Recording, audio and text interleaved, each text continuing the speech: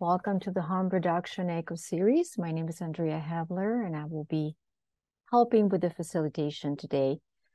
First off, thank you to all of you for being here and participating in this harm reduction series.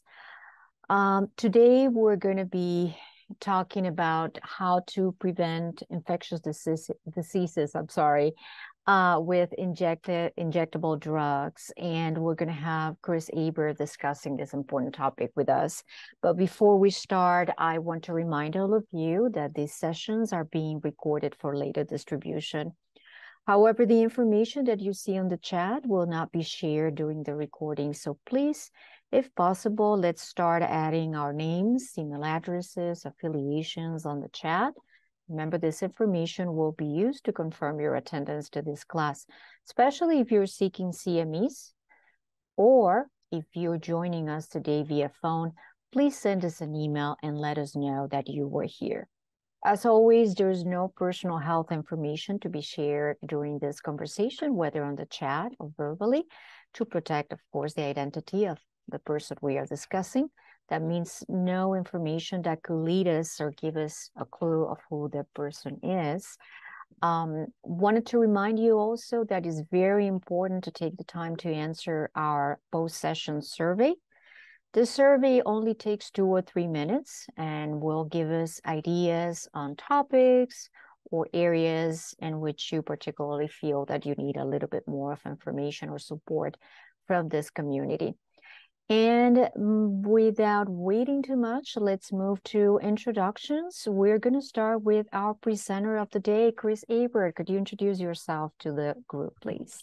Sure. Hi, everybody. Christopher Abert. I'm with Southwest Recovery Alliance. We are a harm reduction organization. I'm also the co-chair of the Hepatitis Elimination Plan in Arizona, and I've worked with National Viral Hepatitis Roundtable and the National Harm Reduction Coalition throughout the years. Thank you, Chris. And our case presenter of the day, James Tapscott.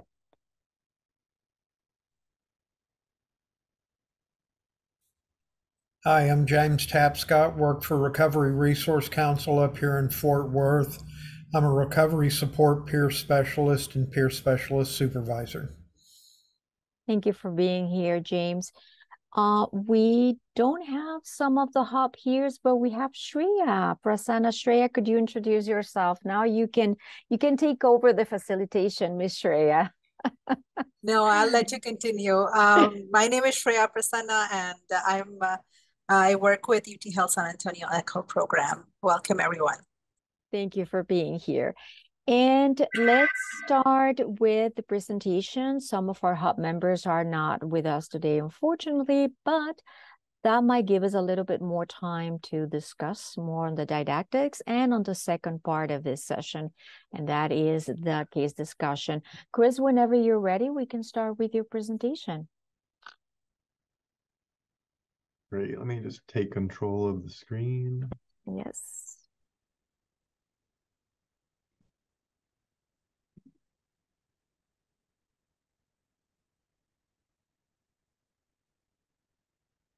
All right. Well, that is not the right slide.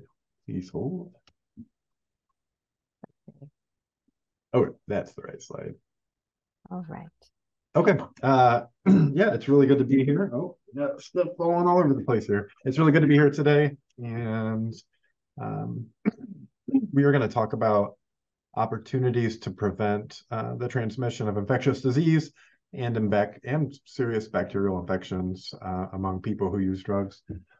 I feel like a lot of times, excuse me, when these presentations are given, there's a lot of focus on charts and graphs and rates, and I'm going to blast through those really quick so I can get to what I think is actually really important. I want everyone on this, watching this didactic, to understand the actual process that people on the streets are going through when they're injecting, and then we can identify points of intervention all along that process. So I've got some displays and we'll do that. So if you hear me blasting through these stats, they're all readily available. You can get these anywhere. So yeah, disclosure, there are no relevant financial. That's me. There's some of the terms that we use, SSP for syringe service program, IDU for injection drug use. I'm sure most of us are familiar with these. I'm actually not sure if CBAMS is in this presentation. I think I just left that on there by accident. But if we have time, we'll talk about it. So I would love for people to be able to identify some of the diseases associated with injection drug use. I'm sure most of us can. I'd love for people to be able to describe risk factors. That's what we're going to focus on the most. Again, identifying those opportunities for intervention along the process of that injection. And then take that information we have and be able to explain to injection drug users how they can avoid disease transmission and a bacterial infection. And then we'll see if that comparison's at the end.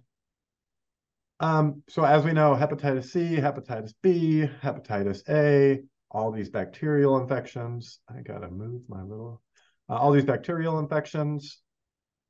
I think prior to COVID, hepatitis C was the #1 infectious killer in the country. I don't know if everybody knew that either. It's crazy. It killed more people than tuberculosis. It killed more people than the next 62 infectious diseases combined, right? And it's, I feel like there's no, we should know that. There should be a national emergency. And we should be treating people. But thank goodness we're in a much better position to treat people in Texas recently with some of the restrictions being removed and the availability of direct-acting antivirals. So hepatitis C is on the rise. Particular is on the rise among people in their 20s and 30s. And this is concerning not just for them, but also those folks who are of childbearing age. So while transmission of hep C through pregnancy is very low, we want to make sure that everything can go as smoothly as possible. And then, of course, HIV. Oops. HIV. There is a national hepatitis and HIV elimination plan. As I said, I'm part of the Arizona hepatitis C elimination plan. We're not going to get rid of HIV or hepatitis C until we address injection drug use. And that is because 9% of new HIV cases and 65% or more of HCV cases are directly tied to folks not having access to sterile supplies. The vast majority of people who inject drugs will get hepatitis C after 5 years. So here's an opportunity for us to open up conversation.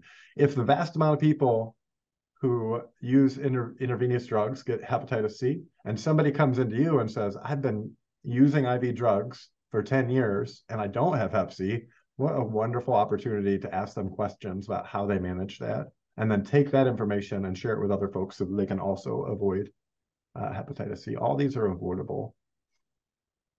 And then over on the right-hand side, there's the lifetime cost of each HIV infection being well over $380,000. I've also heard $425,000. Scott County, Indiana, that's where I was living about an hour from there, the largest HIV outbreak in the history of the country. And 231 people in a town of 4,000. So picture in your mind a town of 4,000 people, and then 231 of them living with HIV from injection drug use. It's insane, it's mind-blowing, and it changed the landscape. So then Governor Mike Pence approved syringe service programs, and as soon as those were implemented, the cases of HIV went down. Yeah, and it's money saving. So some things that you might not, actually, before we get into this, I'm going to just pull up some of these items that I have in front of me, and we're going to go through the actual process of what it looks like for a person who's injecting drugs in a street-based setting. So usually, and what I want everyone to do is step by step, as I'm doing this, I want you to think about disease and bacterial transmission, okay? So the first thing that's going to happen is they're going to pull up put this in front of my shirt so you can see it. There you go. They're going to pull up their little baggie. This is just a dirty little baggie. I actually ripped it off the side of a thing. But what you should know is this baggie was probably in somebody's mouth. Yeah, it could have been stuck in somebody's pants. It's been handled by a bunch of fingers. So just this baggie is probably covered in bacteria. But they're going to take their baggie, they're going to open it up. Usually they'll use, there we go. Usually they'll use a spoon. So they'll take it and they'll put it in the spoon. And obviously the spoon is not sterile. And when they put it in here, they'll then set it down and they'll grab their syringe. We're assuming that they have a sterile syringe. Take off the back, take off the front, grab one up. Oh man, everything's invisible with that background. Grab we see grab it. water, and then you'll draw up some of the water. Woo, I gotta be careful with this. I might take my background off in just a second. So they draw up the water, they check for air bubbles. Again, we tell people you would need a lot more air bubbles than this insulin syringe can hold. So the drugs are in the spoon, and I have the syringe, and then I'm gonna put the water in there. So the drugs are likely adulterated. So we're gonna use a piece of cotton. And again, think about all the points. The reason I'm showing you this right now is so you can identify points of intervention.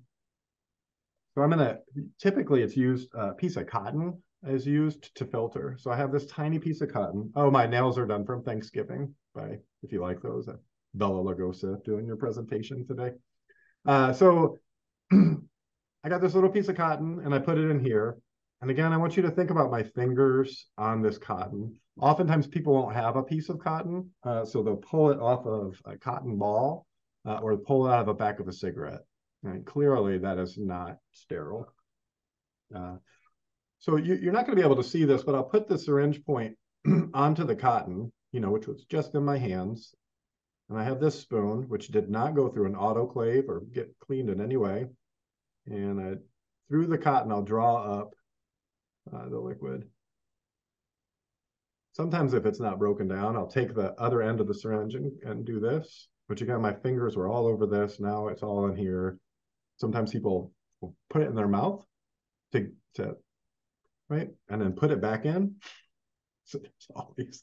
Okay, so I draw it up, and then I'll lift my, I'm not actually going to inject this water because it's not clean, as you can see. I would lift up, I would, please hold.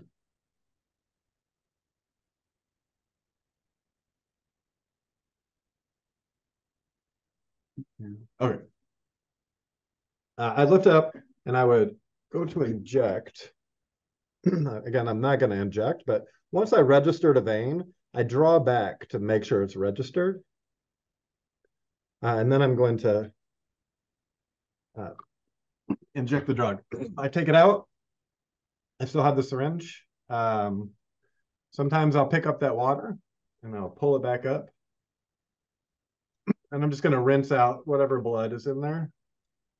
Sometimes people will do it into their mouth. So I'm just going to rinse it a couple times, put the cap back on it, and the injection process is complete.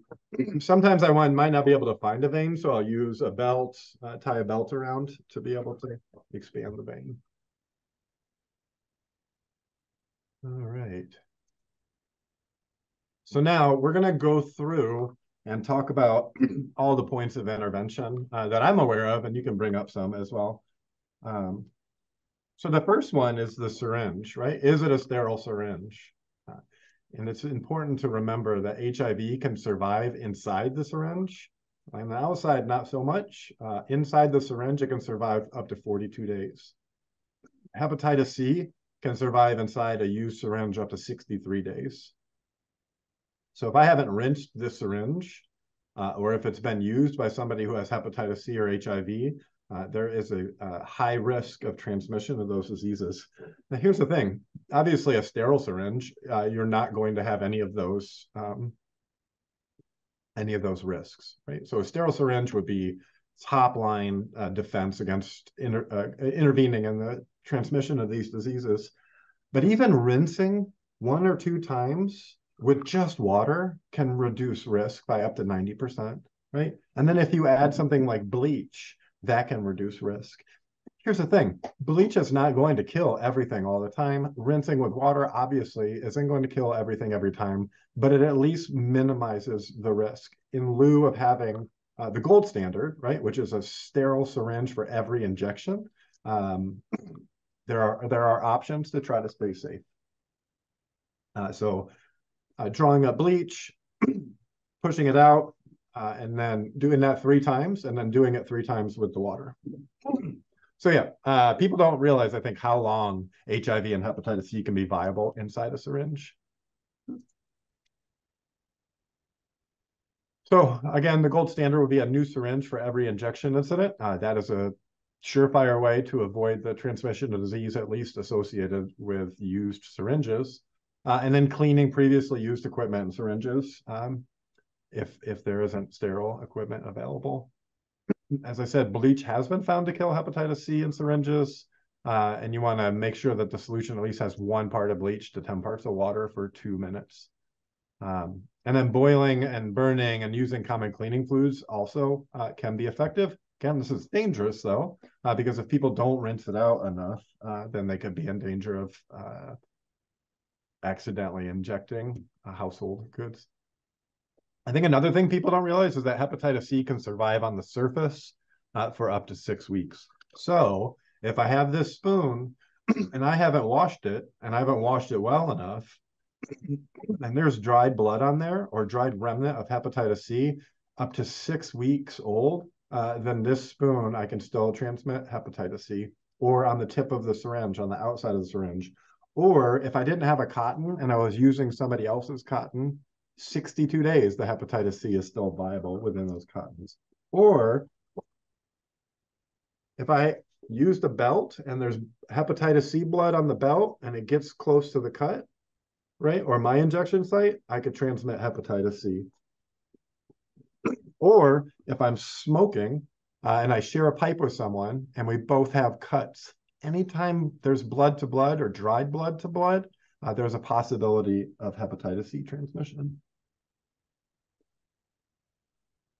This is a well-known place in where I'm living right now, and it shows the conditions under which people are injecting. So clearly this is not sanitary. I think we can all imagine what is in that corner with those syringes. One of the things we tell people, so we went through the process of me injecting, and what you noticed is I didn't wash my hands before I did the injection, right? So something as simple as hand washing can cut down disease and bacterial infections. If I couple it with an alcohol wipe, right? So if I would have washed my hands and then if I knew how to do the alcohol wipe, right, in a circle going out, I can cut down on 90% of bacterial infections just by washing my hands and using an alcohol pad, right? It's so readily available. And I'm telling you now that I injected drugs for over 20 years, and I can't remember a single time that I washed my hands. And I wish someone honestly would have given me the advice, because I did have opportunities sometimes. So we can stop bacterial infections, abscesses, even like endocarditis. Most of the infections that happen from injection drug use are just from bacteria that's right on your arm at the point of injection, and we can knock that out. Now, that's not everything. There can be, in the drugs themselves, there can be contaminants. But we don't think. What a nice point of intervention. Hey, wash your hands. Again, rather than people using cigarette butts, oftentimes people will hand out these little baggies with cottons in them. Hello? Hello? Yeah, I'm here. Yes. Hi, Lakeisha. Who you call? Hey, Lakeisha, you're off mute. I'm sorry, I wasn't supposed to be. Sorry about that, guys. That's okay. Oh, you're all right. Okay, so we have these little dental cottons, also semi-sterile cotton balls, and those can be given out in lieu of cigarette butts. And instead of cookers, sometimes around the country, they'll give out these little bottle caps. And these are sterile, they're cheap. They're actually bottle caps. They just haven't been pressed yet with the ridges. So it's just a sterile aluminum bottle cap. And you can throw it out as soon as you're done. The same with if you have a bunch of cottons, you can just throw those out as you go. Then you don't have to worry about someone using it again and getting hepatitis C. You don't have to worry about whatever could be growing. It's like a little petri dish in there of nastiness. And you don't have to worry about that if you have enough, and you can just throw them away and do a single use.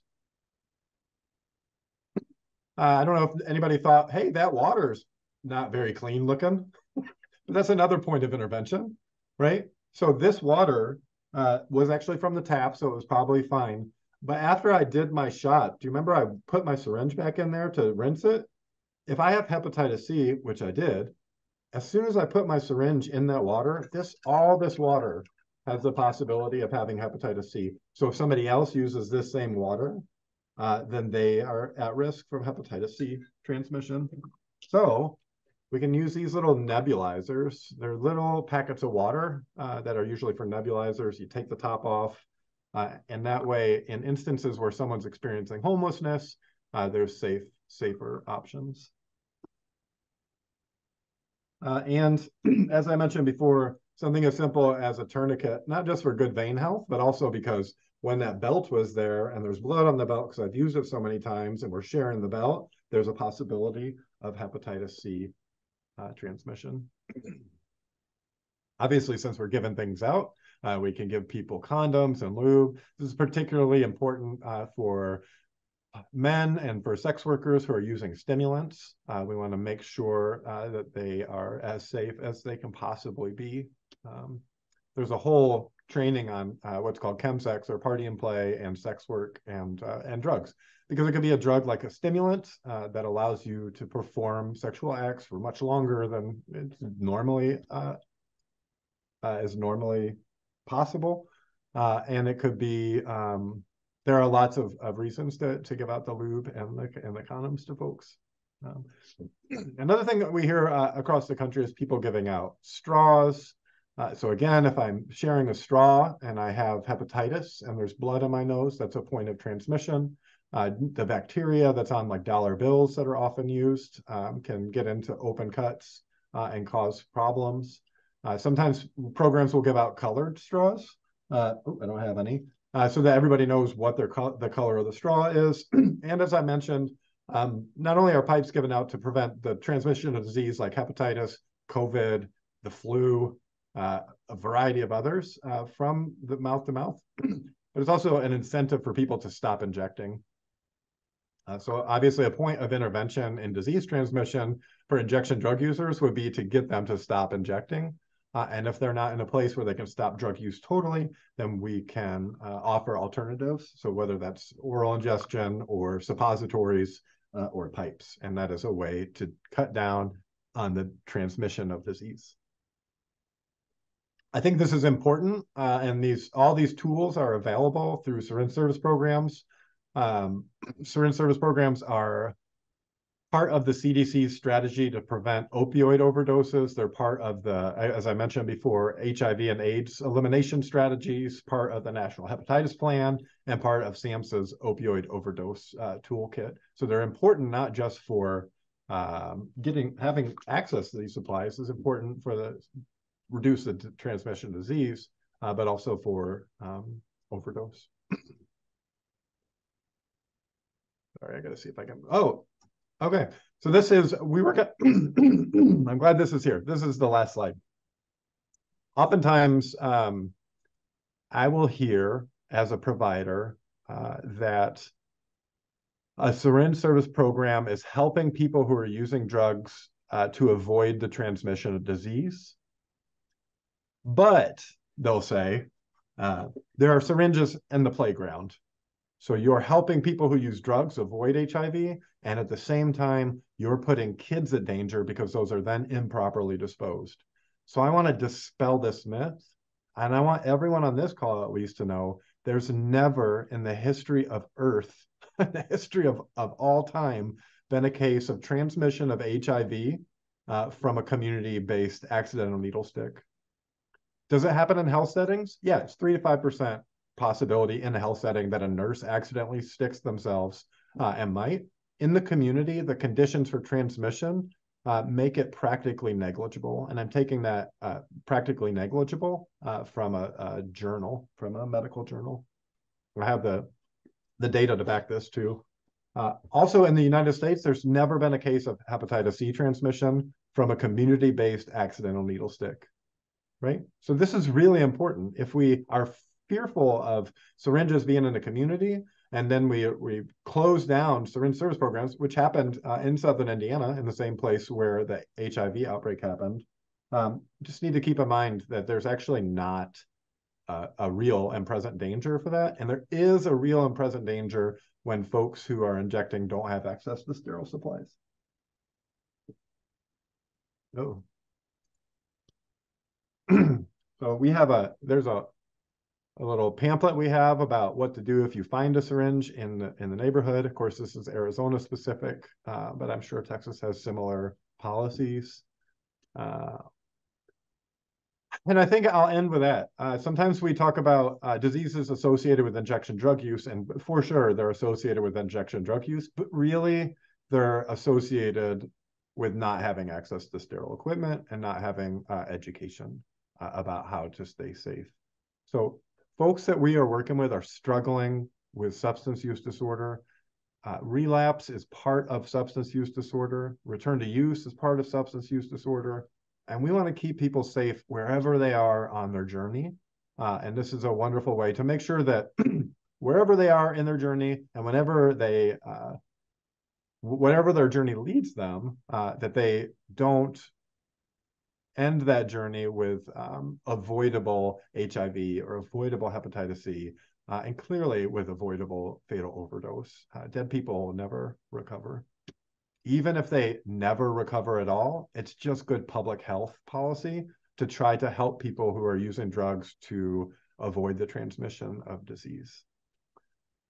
And that is your introduction to injection drug use with a demonstration to show you points of intervention. And what I really hope can happen out of this is that maybe you picked up on one little thing and you're working with a client and they're just not to a point where you're finding much positive change to celebrate with them. And you can say, if you're using the same water to draw up when you inject, there might be hepatitis C in that if you rinsed in it, right? Something as small as that can build your rapport and stop the spread of disease. You could say, Q-tips are a more viable option than the back of a cigarette filter. You might say, you can bleach the spoon before each use. You might say, did you know you can use an alcohol pad and demonstrate how to use it, right? And reduce like 90% of the bacterial infections that people have.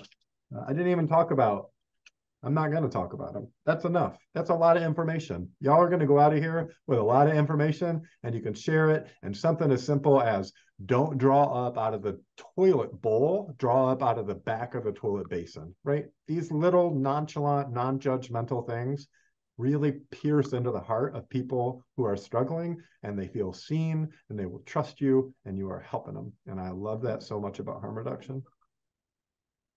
Great. Thank you. Thank you so much, Chris. Great presentation. I would like to open the floor for our participants to give their impressions, opinions, ideas about this presentation. I think we haven't had such a thought out, detailed presentation like we had today. So any thoughts?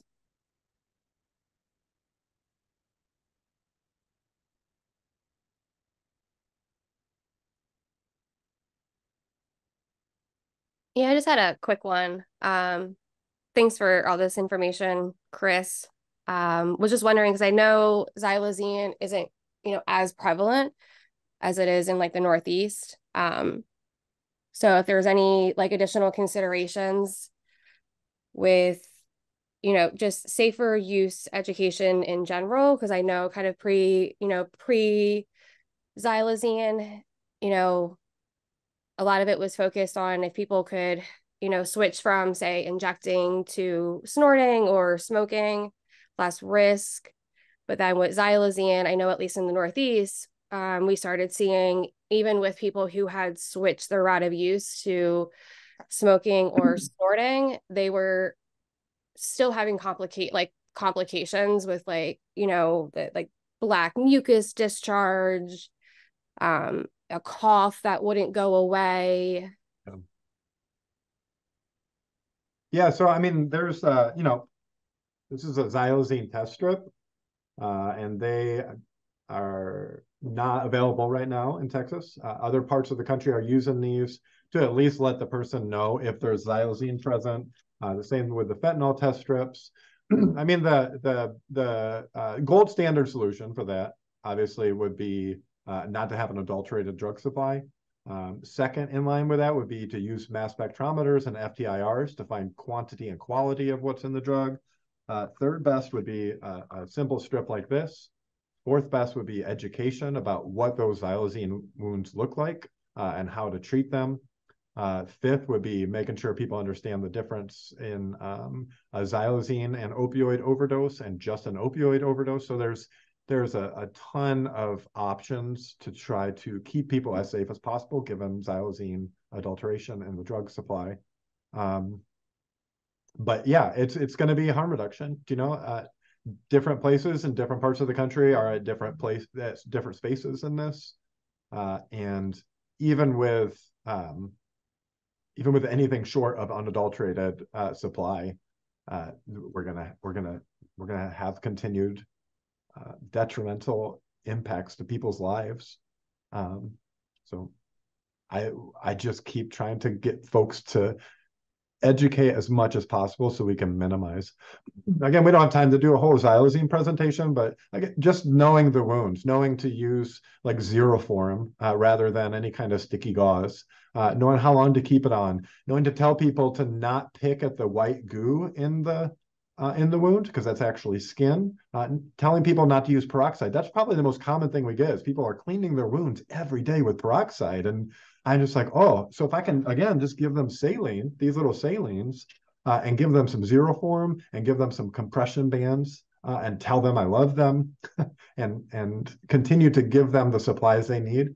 Because the last thing is folks have been traumatized in the medical system and they are remiss to go into the ER and be honest about what's going on with them. So I don't know if that answered your question, but I know there are at least 6 suggestions that we could do as a whole and a bunch of education we could do individually one-on-one. Yes, Chris, I see here a comment. The amount of time the virus can live was shocking. I guess I was shocked by that too. Yeah, I didn't know that about the 6 weeks outside of the body with hepatitis C. That's actually I think that's pretty recent data that came out. So yeah, we have to be really careful. And I see here, Medihoney is fantastic for healing, but not usually practical for unhoused folks. That's what I was gonna say. Yeah, that unfortunately the honey attracts bugs. Attracts bugs and it can get real unclean. Another thing that we try to do personally, and I'm not giving medical advice, I'm not a doctor, but we were advised by our medical director that oftentimes we'll give out antibiotic ointment. And if we're doing that with unhoused folks, there's a good chance they're not going to be able to use that antibiotic ointment regularly on their wounds. And so there might be resistant bacteria that comes out of that or resistant infections that come out of that. So it's better for us as harm reduction people to give out petroleum jelly without the antibiotic. That way, if it turns really bad and they go into the hospital, they've not had any antibiotics anywhere near it. So the antibiotics they will get from the hospital will be more effective, right? Again, we could do 4-year degrees on all of the information that's available to try to keep people safe in the current environment. Wonderful. Yeah, and actually, yes. I can share my contact information. Yes, I wanted to ask you that. And also they're asking if there are any links or resources that you can provide with some of the practices that we just saw, that we just discussed today. Well, the slide deck's available, right? And it will go out. Yes. Yeah, the slide deck's available. I think Next Distro, NEXTDISTRO, probably has the most comprehensive harm reduction library of any website. And then obviously the National Harm Reduction Coalition. And if you're thinking about xylazine, the Philadelphia Department of Public Health has, I think, the most up-to-date information about xylazine wounds. So those are some options that are available to everybody. All right, thank you. So in the interest of time, we're going to move to the announcements, and then we're going to move to our case presentation, and hopefully we'll try to connect that case presentation with what we just discussed. So CSTAT is the Center for Substance Use Training and Telementoring. We have right now 8 different series that address substance use disorders in different areas. We invite all of you to participate in this program. All you have to do is go to cstat.org and see and register for all our ECHO series. Next. And remember, it's easy to claim your credits for today's session. All you have to do is text attend 100-95064 to the number that you see on the screen. That's 844-502-1338. I'm sorry. Once you text that code, you will receive your certificate of attendance. And next. And this is one of the leading Texas sessions that we'll have before our symposium. It's going to be Dr. Bradberg, and that is Wednesday, November 15. Please go again to our CSTAT website so you can register for this class. Next. Mm-hmm. And of course, our symposium, it's going to take place in Austin this year. It's going to be from February 29 to March 1st. Go to CSTAT to register. Please don't miss it. There's going to be a plethora of great speakers in that event. Thank you. And of course, next month, we are having Aaron Ferguson discussing how to protect ourselves and how to use some harm reduction practices during the holiday. Don't miss it. That's December the 7th at 12. And James, if you are ready, we probably could start briefly discussing our case. Okay. Hi, I'm James Tapscott, Recovery Resource Counsel. I have a young lady who, despite being in a MAT program, is continuing to use. She's on a low dose of methadone, I think 80 milligrams, but she is still using heroin IV on the weekends. And I'm just wondering, how can I encourage her to use safely because she uses alone?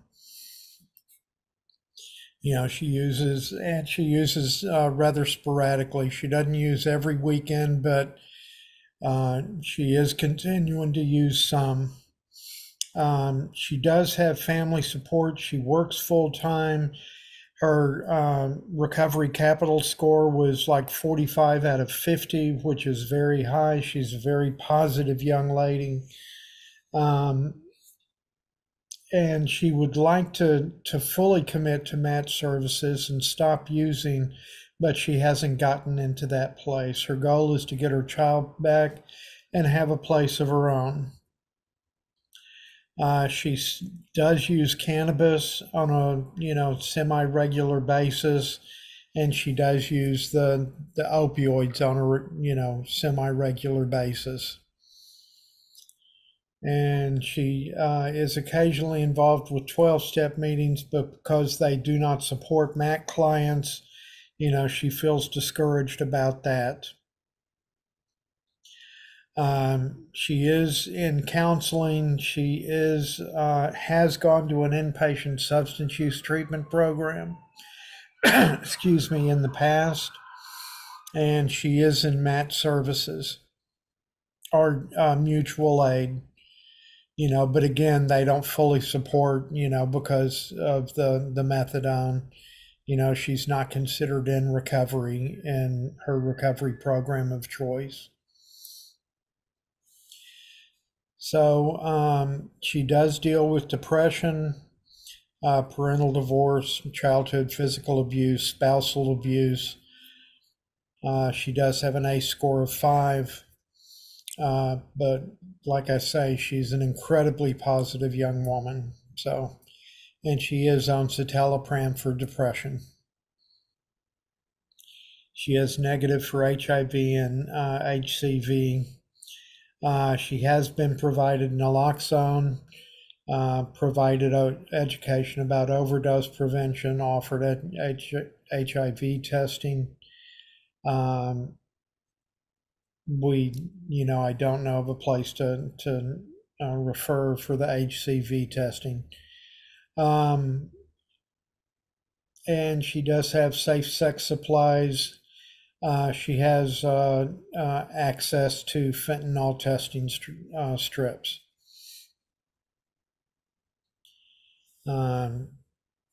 She does have ongoing peer support, and she's connected to a local harm reduction agency, as far as, she's connected to our agency, which also does harm reduction.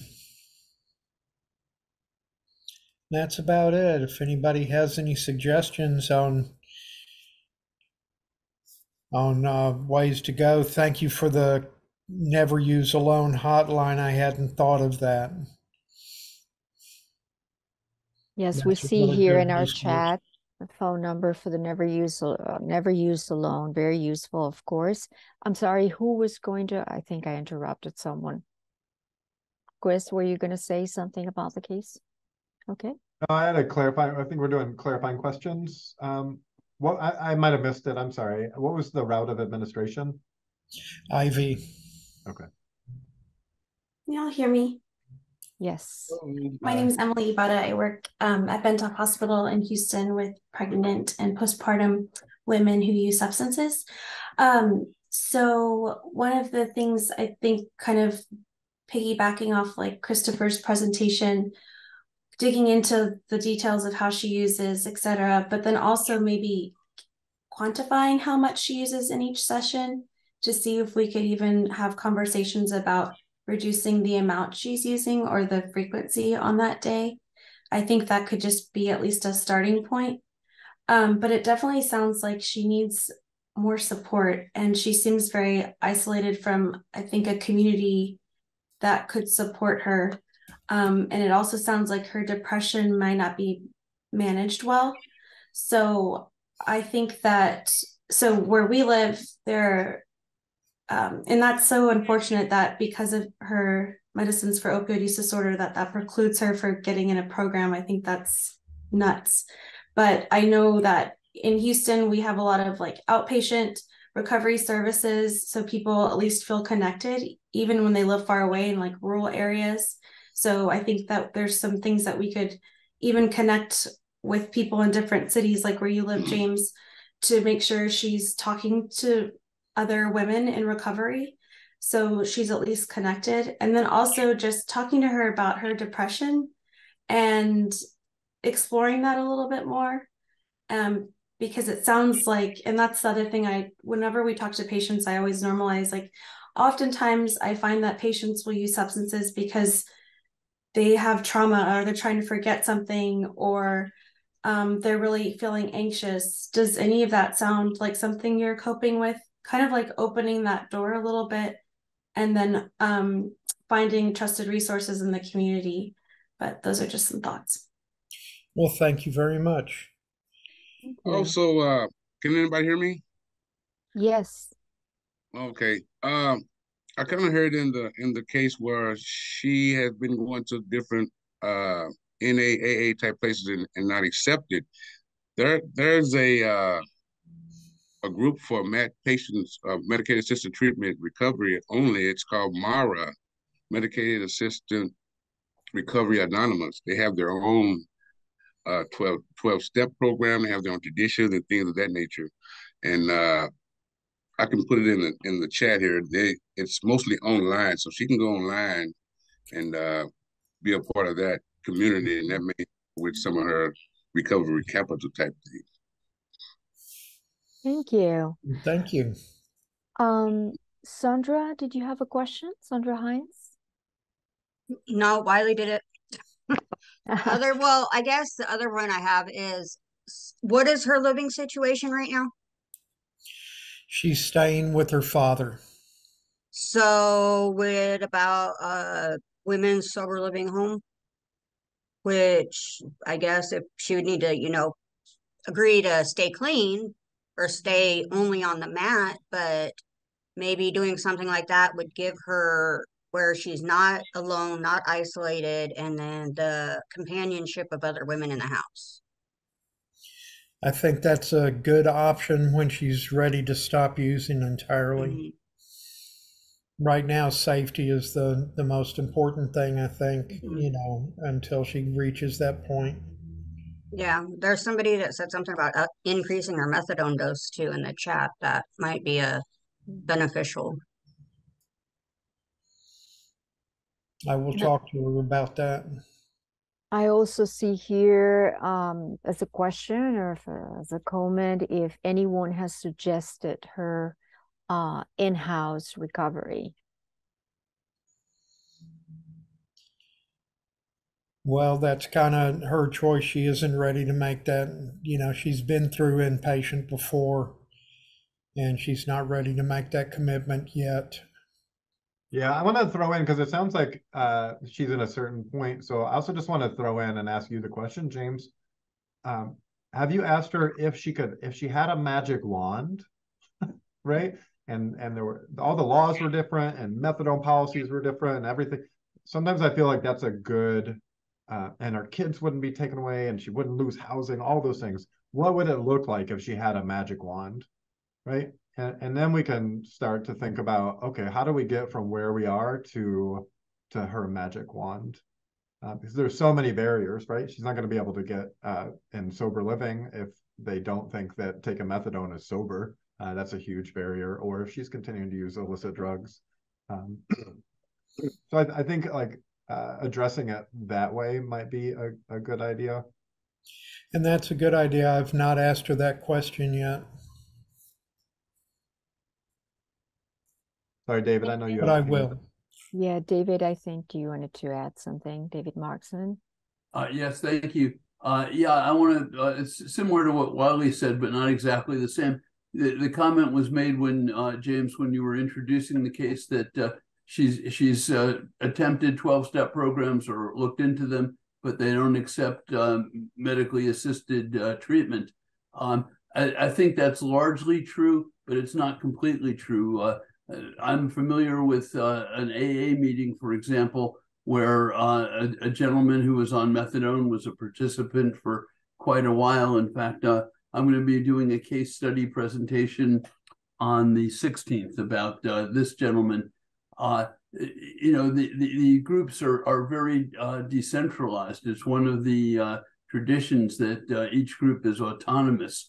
So sure, there are a lot of individuals in different groups who might say very hurtful things like, "No, you're not sober, you can't be here," or whatever. But there are also groups that where a lot of the people would be more warm and welcoming if she were willing to try that.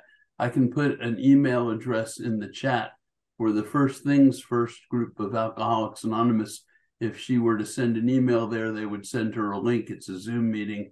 And I think she would find people very accepting, whether she's on methadone or buprenorphine or anything else. Well, thank you.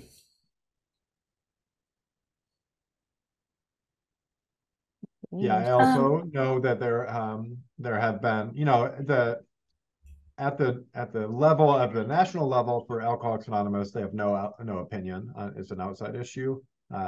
Historically, the guy who invented methadone was actually on the AA board of directors, right? So Bill Wilson, who started AA, brought him in and put him on the board of non-alcoholic directors, and actually asked and lamented that maybe the world would be better if there was an analog of methadone for people who drank. And I think the problem is, as David mentioned, there are some meetings that were very accepting. There are also, though, all I need personally as a person who is struggling is to go someplace where I was told I would be supported and to be ostracized. And I personally wouldn't risk somebody having to experience that in those spaces. So I know that there are anomalies and outliers, but over and over and over again, folks are told that they can't share at the meeting until they stop using. They're told they're not welcome, they're not really sober, et cetera, et cetera. I love the idea of MARA. There's also Texas Drug Users Union. There's Vocal Texas. Depending on where she lives, there might be other options. There's Smart Recovery, there's Rational Recovery, there's HAMS, which is for alcohol use to help moderate it. There's moderation management groups that she can attend that are online, harm reduction works groups. And the good thing about all of the lists that I just put out there is that all of those groups are harm reduction and are prepared for people who are continuing to use or have high rates of return to use. So I just love, I know what we're all concerned about at the basis, that she has support and that she has community. And I just hate the idea of sending her into a community that is probably, what, 90% likely to reject her. I've felt that many times, and it's not. And then she's going to lose trust in you as well because you sent her in there. Right. So MARA is a really good thing, and the Never Use Alone hotline, I think that's one I'll make sure to give her. Yeah, once we summarize, I'll go through and add some more things to what's been said. Sorry, Emily. Oh, it's okay.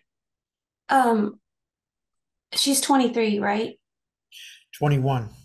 Yeah. So. Oh, 23. You're right. Okay. Working with women that young is also very challenging, especially when they're not connected. And I think especially, I mean, everyone, but I just think that age group is so vulnerable in general. And so, and I don't know how old her child is. Was she recently pregnant, or do you know how long ago? Her child is 1 year old. So we know that whenever there's custody issues or moms have been separated from their babies due to substance use, there's a very high risk of overdose because obviously that's such a traumatic experience. So I think that would want to be addressed, and somebody referenced the family care portfolio. I think that's a super cool tool for women with children in vulnerable situations to have a plan when they're talking to CPS about visitation, getting their child back. But the other thing is contraception, just making sure that she has thought about if she wants to get pregnant again or not, because we know that women who are using are very vulnerable. And that discussion is just really important because we see a lot of young women just have subsequent pregnancies really soon, and they're not quite like stable in their recovery. So it's harder for them. So addressing those pieces, I think, is really important as well. Thank you, Emily. I think that's very important. What type of support does she have in terms of family, relatives? Does she has a network to rely on? Well, both her father and her mother are very supportive of her, but they do live separately. So she's staying with her father, and she's in Collin County, which doesn't have a whole lot of resources. But as far as I know, she doesn't have any other family support. I believe she's an only child. Is she currently working? Yes. I also want to put out, I appreciate everything that Emily said. There's also opportunities to create a safety plan for eventual return of the child. So I think sometimes we overlook the fact that once DCS is no longer involved, or CPS is no longer involved, that there's a high likelihood of return to use. So just being really honest about that, first of all, to mitigate some of the shame people feel, particularly with pregnant women. So there have been studies that there's a reduction in use right after, if the dyad is respected, there's a reduction in use after the birth. And then after about a year, there's a high risk of return. And that's probably because of oxytocin and bonding and all those things. But as was mentioned, there is a high risk of return to use given the removal. And I think sometimes we're just not real clear about, okay, if or when the child comes back home, there's very likely to be a return to use. What kind of safety plan? Who do we trust that we can call? How can we keep the kid as safe as possible? Because I want to say this really clearly. People who use drugs are not bad parents, right? The use of drugs in and of itself does not determine whether or not someone can parent well. So we just want to make sure that she knows that, and that there are opportunities to create blueprints for, if this happens, then this is going to happen. We'll call this person. So and so will take care of the baby while I navigate that. Well, thank you for saying that. So it is a good practice then, in that case, for parents who use drugs to have some contacts, some people that they trust, that they can call, so the kid can be with someone, right? That's a good practice then. And I can't think of a more vulnerable, I don't know. I suppose if she was a woman of color and just had a baby and had it removed and was an IV drug user, that would be about the most vulnerable you could be, and the most judged. So James, Yes. It sounds like you're really showing up for her without judgment, and that is going to go a long way. People who don't understand substance use disorder think, well, you think you'd quit for your baby. Well, you think you'd read the criteria for substance use disorder before you spout off like you're an expert. Exactly. So. Okay, I'm gonna go ahead and read the summary, unless somebody has something that is amazing Please. and short. Okay, go Okay, with the summary. Yeah, I appreciate everybody coming again. I'm going to summarize the presentation as this. We can take really simple steps that prevent disease transmission and bacterial infections, even if sterile supplies aren't available in our locale, right? So not only can we tell people how to avoid these conditions, we can then celebrate with them the fact that they're actually doing it, right? They can come back and be like, I stopped using the cotton out of my cigarette butt and I used a Q-tip, like you said. And whoa, that's really great. And maybe we can build a scaffolding where people can scaffold up on these positive changes to a completely changed life. And when we do this, it also helps public health. Some of the suggestions that I heard were to keep her on methadone. And the reason for that is each instance that she uses that methadone, she is safe from transmission, HIV, Hep C, overdose, all of those things. So even if she's continuing to use illicitly, sometimes it's better to keep her on the methadone. Sounds like the clinic's doing that. A suggestion was to help her to reduce the amount she's using. So again, a program like moderation management might be helpful for tracking that. And maybe upping her methadone use. Maybe when you ask her the magic wand question, she'll say, well, the magic wand question would be if I had enough methadone where I didn't have to continue to use out of the illicit supply. Someone suggested addressing her depression, of course. Continue to try to connect her with others in recovery, particularly recovery that's open to any positive change, not just abstinence-based. So there are a lot of alternatives to 12 steps, depending on where she lives. Harm Reduction Works was mentioned, Texas Drug Users Union, MARA, apparently you are familiar with already, and opportunities for her to volunteer at harm reduction outreach would also be a really good way. So there's Vocal New York as well, so she can advocate for herself.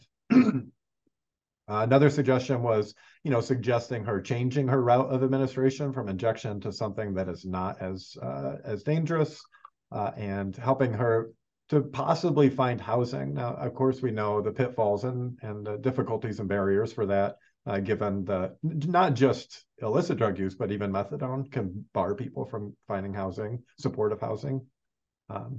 Talked about asking if she could wave a magic wand.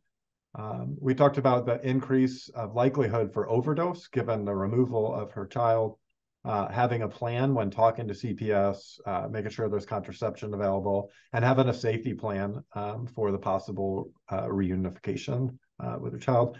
And the last thing is, I would congratulate her on having a high recovery capital.